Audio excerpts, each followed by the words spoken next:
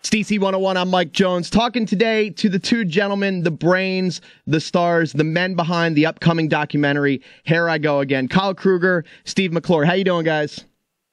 Doing very well, Mike. Thanks. Very good, very good. So I love the idea of the movie. I don't want to screw this up. For anyone that doesn't know, please explain what exactly Here I Go Again is about. Go ahead, Steve. I'll go ahead. Oh, well, me and Kyle have known each other like over 30 years since we were kids, and in the 80s we had a metal band when we were like 17, 18 years old, and it never really amounted to much. We had we formed some good friendships, and we tried playing music, and it just kind of ended abruptly, and we all went on with our separate lives, and we just decided now that we're kind of in our formative years, we'll call it. We wanted to give it another shot and see if we can kind of fulfill that dream that we never quite achieved. And I love the fact that you guys had the band name Tricks, the two X's. It seemed like if you were a band in the 80s, you had to have double consonants somewhere, or you couldn't even get up on the stage or even think about it at that point. Yeah, at that time, plus spelling with a Y, that was pretty much the cliche of the day.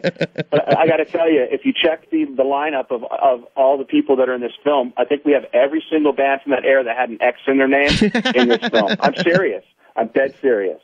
Okay. We've got all of them now. So it was, let's see, it was Trickster and, okay, I'm out at that point, but who else? See, we don't have Trickster, so you're incorrect. Yeah, you're right. The one we don't have. We got Roxgang, XYZ, Vixen. Oh, Vixen, Anthrax, very nice. and who might Hicks? Yep. Helix. So yeah, I think Trickster's the only one that we're missing. All right, so you guys got to go out there and hunt Trickster down. Now, did Trix ever get a taste of the rock star life? Was it groupies? Were there drugs, or was it just you guys practicing some songs, fighting with each other for a little while, and then drinking cheap beer till you passed out? The success, I guess, is relative. I mean, we were 18, 19-year-old kids, and we were doing what we could to play. So we would rent out, like, skating rinks and stuff. But we played in front of big crowds. I mean, whenever we did a show, people were really, really into it. I mean, we kind of looked the part. So for success for a kid that age, I think that's the next stepping stone. But that's kind of where it stopped. And yes, on the cheap beer. What was the beer of choice back then? Bush beer. Now, for the guys that you got to do the interviews in the movie, now how did you come up with the list of people? Was this like, okay, these are the dream people we want, like John Corabi, or you get Phil Campbell from Motorhead or Kip Winger? How did you guys put that list together and get all these people to do the interviews? Well, we started with, like you said, some of these, guys that we really worshipped growing up, and we wanted to meet, we wanted to be a part of this film, so... like Lillian X was a big influence on us. We used to love listening to them, and Steve Blaze was our first interview for that. And then just slowly, the ball just started rolling. We just started contacting more and more people, and once one person's on board, it's steamrolled from there, and people, were coming to us and asking, to be in the film, and it just kind of took off from there. But yeah, we're pretty representative of all the bands that we grew up listening to. There's a few still out there that remain, but we got a pretty good bunch of them on board. Was anyone turning you down? Like, did anyone just flat out say, no, I'm not doing this, no chance? Yeah. Where do you want to start? Where do you guys want to start? Please, go ahead. Well, you know what? Before I mention that, you'll notice that in the movie we have a lot of bands from that era, but we've kind of stayed away from the bands that kind of were able to sustain themselves through the kind of the rough periods, the Def Leppards and the Poisons and the Motley Crues and the Metallicas. We really went for the guys who are kind of going through something similar and reinventing themselves now on a much different level, but similar to what we are. But we've had people who have been concerned about how they'd be portrayed in the film, and therefore decided not to go down that road. But more often than not, it's been people just not returning emails. So yeah, or we get hung up with their management, and it never quite gets probably to the band in the first place. Yeah, that too. I don't understand how guys from back in the 80s that were using Aquanet by the case and wearing the tightest spandex they could find were thinking that, they would be misrepresented in the film. I mean, guys, you were wearing makeup from Rite Aid, so how can this be any worse than anything you've done before? Yep. Yeah, it's called denial.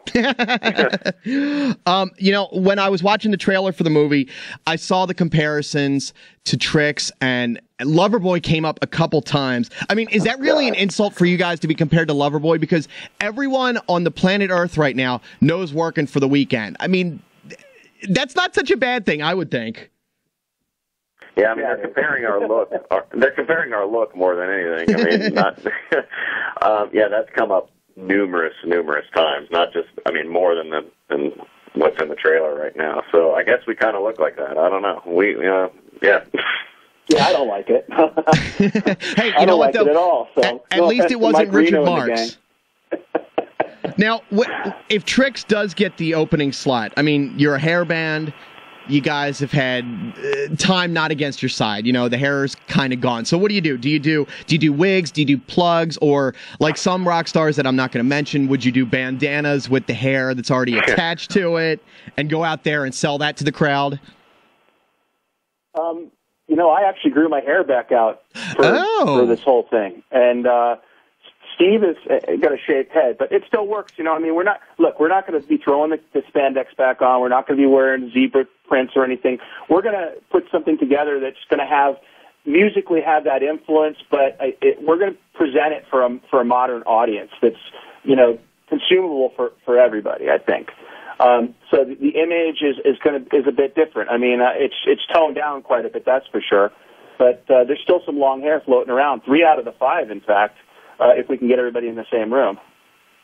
And Steve, I saw that you were concerned about not being able to play the guitar because you hadn't picked it up in a long time, I guess, along the way. While you guys were traveling, did you pick it back up? Were you getting things together again, learning the chords and everything? Yeah, I mean, it's like riding a bike. So that makes Kyle mad. So that's why. Stop saying that. No, I ended up buying a guitar, and so I've been practicing. Mm-hmm. So I'll be ready. All right, and I heard, Kyle, you said that, if you can get the other guys back together. So there was no question about getting hired guns or anything like studio musicians. You wanted to get the original Trix and do it one more time. Yeah, I mean, that's, for me personally, that's the whole reason. There was a chemistry with that group of guys, and we were onto something. We didn't fully develop it. It wasn't fully realized, but we were onto something. And I would like to see if that chemistry is still there. Otherwise it's just another band as far as I'm concerned. Well, you just need to bring along the case of Busch beer and you'll be good to go. Oh yeah, that changes everything. Yeah, a whole new dynamic happens there. Whole new, but then it's right back to the same old stuff. Exactly. And with the movie, you guys have financed this all on your own. Like, you've put every dollar you've had into this thing because I guess it's not just doing a film for you guys. This is a labor of love, and this is something you just had to tell the world and share with us. Yeah, we're not working right now. I mean, we have gotten to the point where we have to focus on this 100%, and there's no paycheck coming in.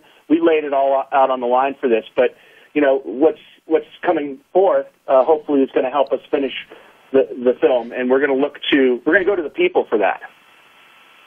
With the Kickstarters campaign that's starting up next month, you want to tell us about that, Kyle? Yeah, essentially on February 4th, we're going live with a Kickstarter campaign, and our goal is to raise enough money to be able to finish the film and get it where it needs to go. And this movie was founded and is seeded in social media. From day one, we had a Facebook page, and we grew it one by one. And that's the way we're going to finish this. We started it that way. We're going to finish it that way. What's cool is we got a lot of the bands in the film that are on board with us who are donating some items as kind of rewards for people who make a contribution towards the film. And there'll be different kind of levels of which, if you donate $50, you'll be able to get this. If you donate $100, you'll be able to get that. But we've got a lot of cool stuff that we're looking at. We want to make sure that everybody gets something out of this, but most importantly, that they're engaged and they have ownership of what it is that we're trying to do, because it is everybody's movie. And we can find the information about Kickstarters at the website, of course. Yeah, we'll have a splash page up in the next week and a half that's going to tell you exactly how to get to Kickstarter and everything that you need to know. Very cool, very cool. Now, Kyle, Steve, what's been the most rewarding part of making the movie so far for you guys? That's a good question. Probably just to meet and hang out with all these guys that, we used to sneak in and see in clubs and go to concerts and, buy their tickets, buy their albums. We, haul ass after high school to go to the record store and pick up some of these, albums from our favorite artists. And now, we're taking pictures with them, we're interviewing them, they're being cool to us, we're calling them on the phone. And I don't know, it's just been really cool to kind of meet a lot of these guys and just, and see how really kind of just generous and amicable they really are. That's been cool for me. Yeah, I would say the same, and we've formed some really, really great friendships through this. In particular, Ron Keel. From the time we've interviewed him up until now, we've just become really, really great friends, and that's something, because, I was in a band after Tricks where we did a whole set of Keel material, which sounds insane, but it's true. And he was just a personal hero of mine, and to be that connected to him now is fantastic. But the opportunity to go back to the well and write music and record it and get it out there again, that's the thing that thrills me the most, is just having that opportunity. One last question before I let you guys go. Have you guys worked on a signature move when you're on stage, like the Gene Simmons tongue flick or sliding on your knees like Springsteen did at the Super Bowl? What's the move that Trix is going to have? Probably just not running out of air and being able to actually stay there. Making it through the set. That'll be all you need. The signature move is called survival. Here I Go Again is the name of the film. Kyle Kruger, Steve McClure, the guys behind it. Go to their website. Check out the Kickstarter campaign. It's going to go up live in a week and a half. HereIGoAgain.com. Follow them on Twitter at HereIGoAgainDoc and on Facebook.com/HereIGoAgain. Kyle, Steve, been great talking to you. I can't wait to see the movie. When are we thinking it's coming out? Looking at the summer, man. We're hoping. We're hoping. It all depends on the Kickstarter. Very good. Well, let's look for it in the summer. And everyone check out HereIGoAgain.com. See the trailer. Know about the Kickstarter's campaign. Gentlemen, I wish you luck with the film. Thank you very much. Thanks, Mike.